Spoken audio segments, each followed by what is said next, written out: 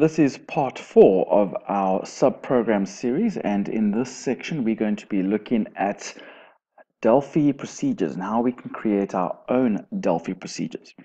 Now, in the previous videos, you would have noticed that we created our own functions. And just to remind ourselves, a function is like a mini program that takes in input via parameters, and it's like a machine that generates an answer and sends that answer back. But a procedure is slightly different. It doesn't send anything back. It's just called as it is. It doesn't send back an answer. It just does something. It just does its job, whatever it needs to do. So when we looked at procedures in Delphi, we looked, for example, at a procedure like show message. Show message doesn't return anything. It just does what it needs to do. It takes that parameter, whatever inside the brackets, and displays that in a little box to the user. So we're going to create our own procedures, and we will use procedures when we want to just do something that's not requiring a result to be returned back. Okay, so let's look at the steps involved in making procedures. You'll notice that the steps are pretty much the same as when we create a function. We start by declaring our procedure. Right at the top, we will declare our procedure, say what are the specifications, what parameters it needs, what's its name going to be. Then we will write the code for the procedure, and that will be what the job of that procedure, what must it do? What is its job? Um, Once we've done that, the procedure won't run. It won't do anything because it's, as we said before, it's like making a tool. We've created that tool. We need to use that tool, and that would be the third step when we use the procedure. And because we've created that procedure, we can use it multiple times, and we are minimizing our code. We are making it easier to error check or make changes to that procedure because we only have to change one place and not multiple places. So that's when we will use our procedure. So let's look at an example of this type of procedure called display heading. We're going to create a procedure called display heading. We often have a memo control, and in that memo control we want to reset everything and get a nice little heading in it and that. And we find that in our programs we're doing that all the time in a particular program. So to minimize our code, we're going to create a procedure that does it for us. So it minimizes our code, does all the setting, very simple. And procedures can take in parameters, and in this case we're going to send through a string which will be whatever the heading is going to be, and that's it. You'll notice that nothing gets returned. It just takes that string and it will do what it needs to do with the values that it's been given. So how do we make our own procedure? How do we do the declaration part? That's the key. So we're going to start off with the word procedure. That's how we start. So you say the word procedure, you'll notice it'll turn blue because it's a predefined word in Delphi. Then we will give it a name, the procedure a name, some sort of name that we can understand what that procedure is about, preferably not a name that is currently used in Delphi for its own functions and procedures or own predefined Delphi terms. And then you will have parameters. Just like you would with a function, you will specify what information does this procedure need and specify what type of variables they are. And that's it. You'll notice a semicolon at the end. There's nothing else. There's no need to indicate what's being returned because the procedure is not returning anything. So if we take our display heading example, how would we declare it? Well, we would first use the word procedure, then we would call it display heading, and in this case we would give it a string and we call it S title, and that's the value that's going into the procedure and for it to do what it needs to do.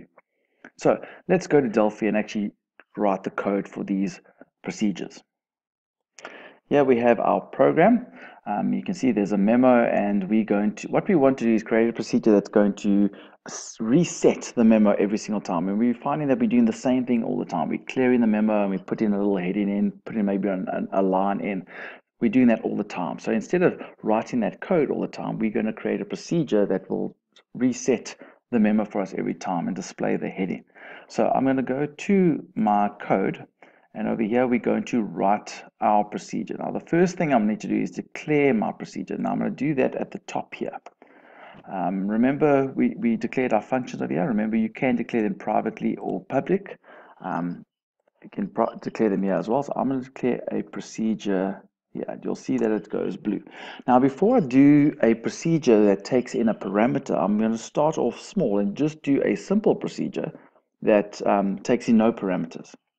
So I'm going to call a procedure called display heading.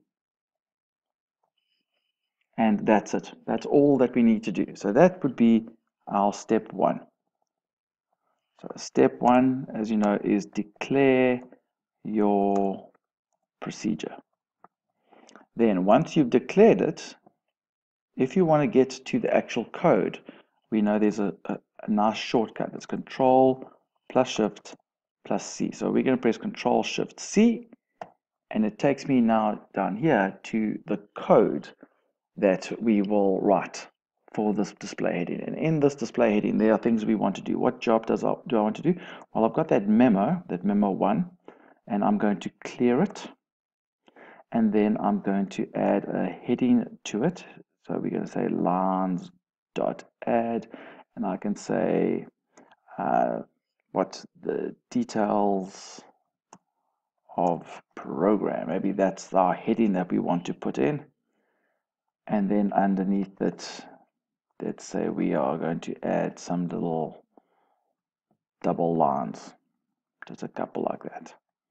Okay, very simple little procedure. Instead of us having to do this all the time, we can then just call the procedure. So this over here is step 2, where we write the code for our procedure. So we've created this procedure, we've created this tool of how this procedure works and what it's going to do. That doesn't mean it's going to do it because we haven't used it yet. So let's say with this program, when I click on display heading, I want to reset the memo. Let's pretend there's lots of stuff in the memo control. I'm actually going to put some random stuff in here. So it's already got the word, so let's just blah, blah, blah. You'll notice I'll just put some random stuff in the memo control. When I click on this button, I want to reset the memo and put a nice little heading in.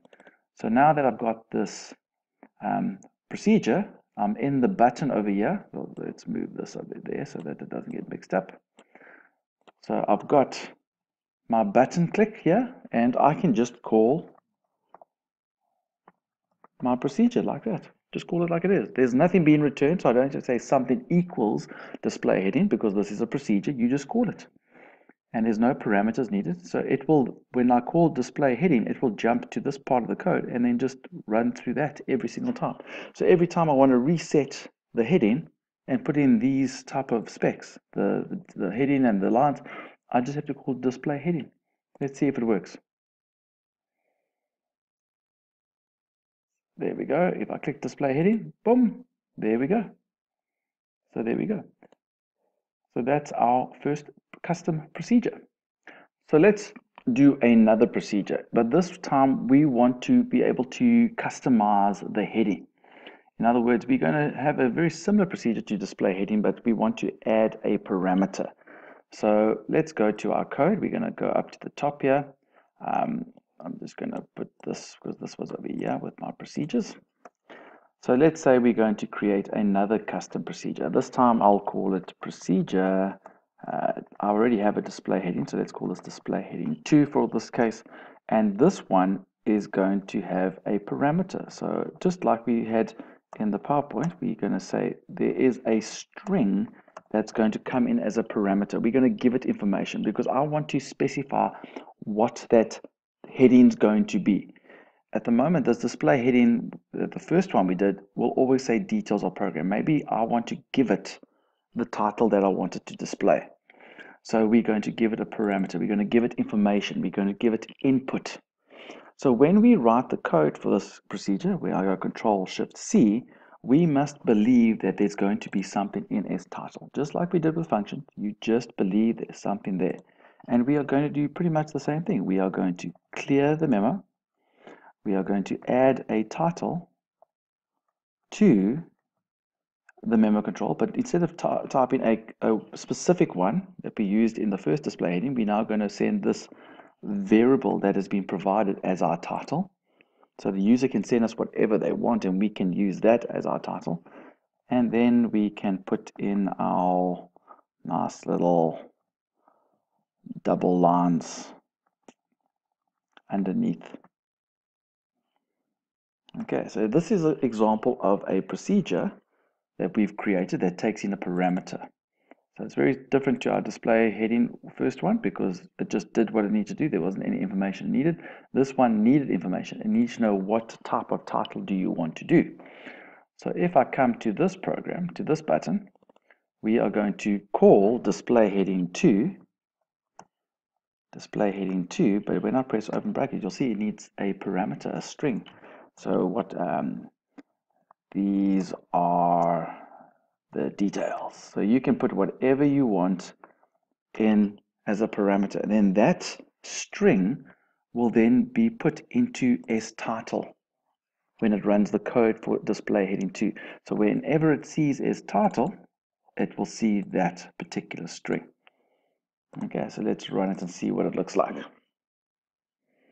So when I click on display heading with a parameter, you'll notice that it calls the display heading 2 with the customize heading. We can then click on display heading. This is the first one, which doesn't take a parameter, and it gives that different parameter. Maybe we want to be able to ask the user for a particular heading. So we want to say, what do you want? So S heading of type string, and we can say S heading with an input box. Heading, enter your heading, and this way we can put a variable into our parameter and it will use whatever the user wants to type in. So in this scenario, I can say hello world. Now that will become the heading of my memo control because it sends hello world as a parameter to this part of the program, this subprogram, this mini little machine, and it will use hello world as title. Let's do another example of a custom procedure.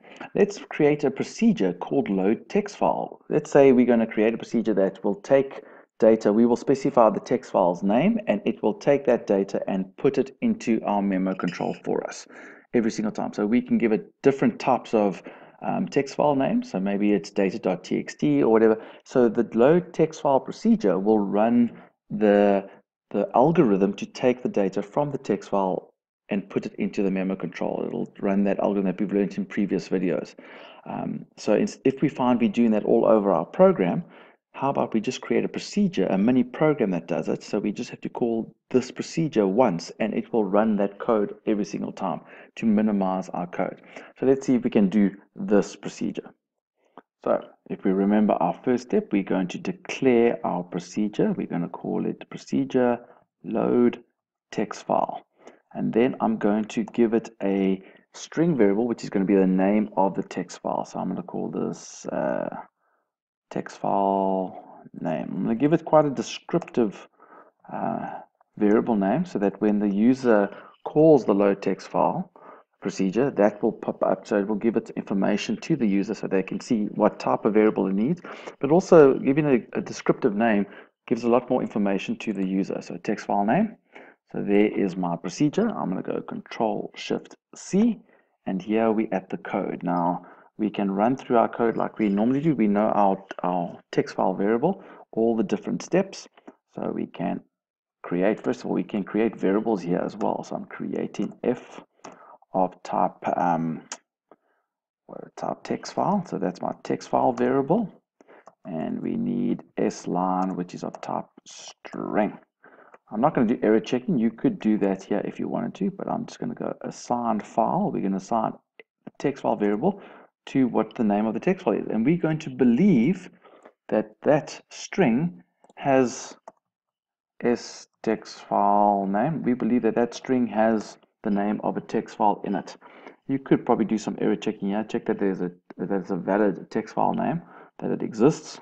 But we're going to just believe that they've typed it incorrectly. So there, you believe that there's a value in there, and we're going to use whatever value they've given us to assign it to F.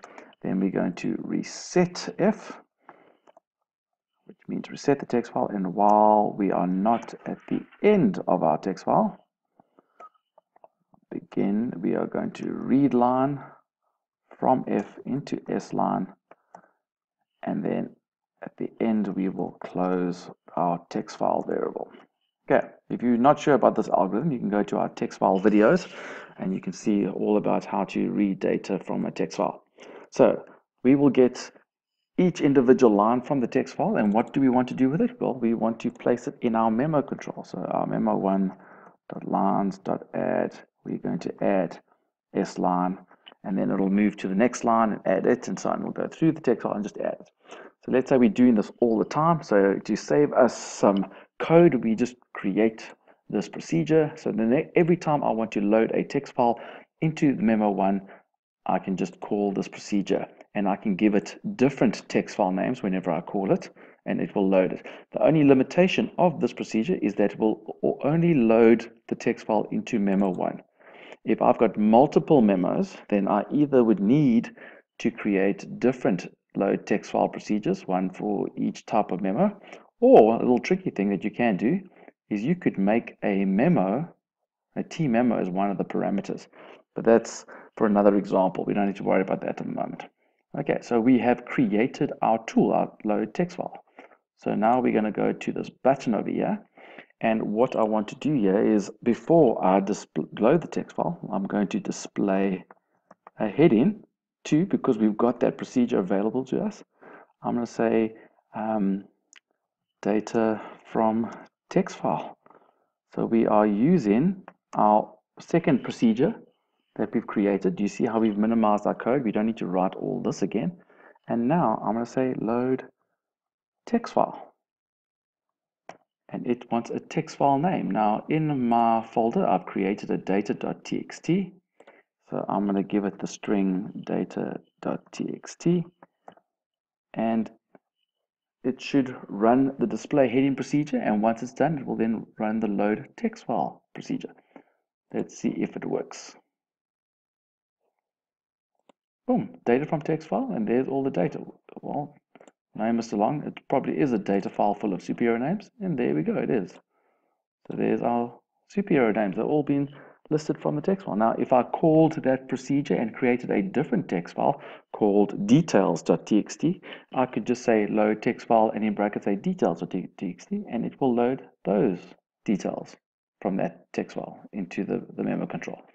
So are you seeing how we've minimized our code? We don't have to repeatedly write this every single time. We've created these little programs, subprograms that do a specific job. They don't return anything, they just do a particular type of job. And that's how we make our custom procedures. For the other videos in this video series, as well as other videos on Delphi, you can go to our YouTube channel. You can subscribe, tell us what videos you like, follow us on Facebook and Twitter, and find out whenever we post new videos, and really just give us feedback. We'd love to hear from you. And remember, don't do it the long way. Do it the Mr. Long way.